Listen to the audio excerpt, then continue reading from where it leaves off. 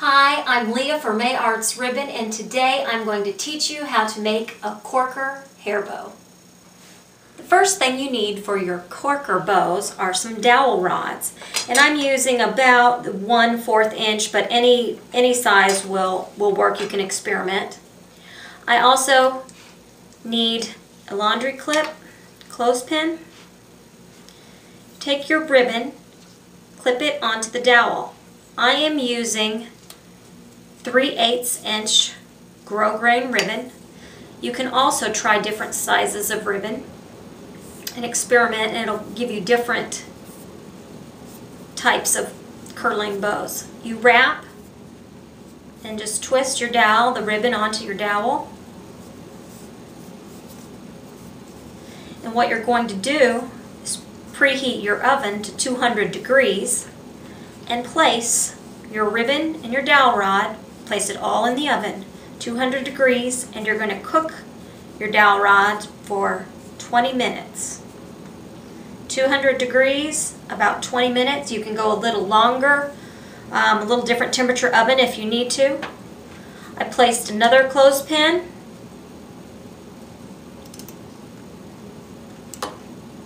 And trim the edge of my ribbon.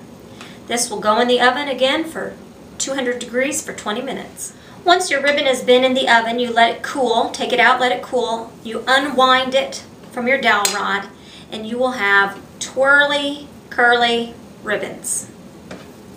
Now you can take these ribbons as they are and use them for gift wrap. Use them on different projects just the way they are. But we're going to make a Korker bow, so what you do next is you're going to take your ribbons and cut them.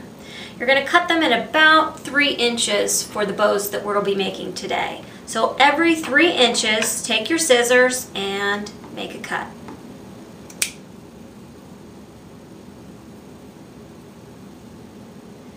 I'm kind of guesstimating.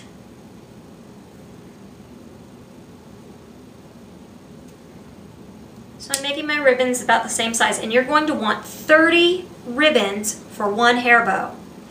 30 of these for one hair bow. After you have your 30 little pieces of Korker, you're going to take your ribbon and put it on a needle. I have needle and thread here. I'm just going to go every other direction here. Spiral it out.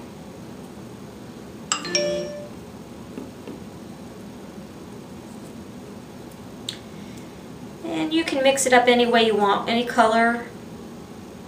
First, I have different widths of ribbon here, different colors. A little bit of my yellow.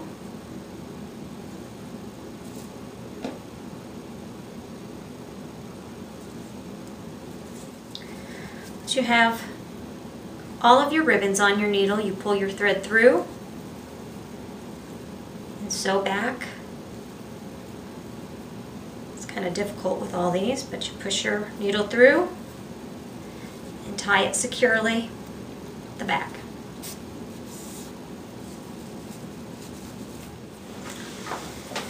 Now I have my bow all ready to go. You can attach it to a ponytail, or I'm going to attach it to a hair clip. I get my May Arts ribbon,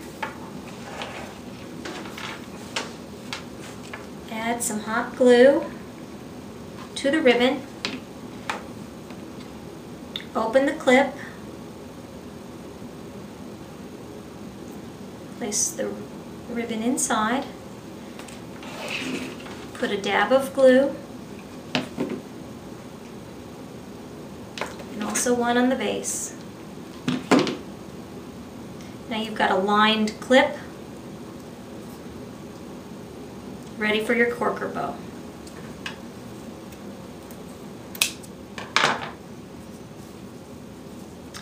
Take your Korker bow and your hot glue, and I'm just going to glue the two together.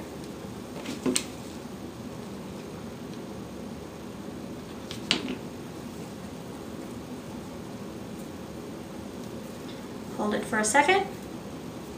I have a nice Korker bow lined hair clip. Thanks for watching this video. Check the Mayarts blog every weekday for new ribbon ideas.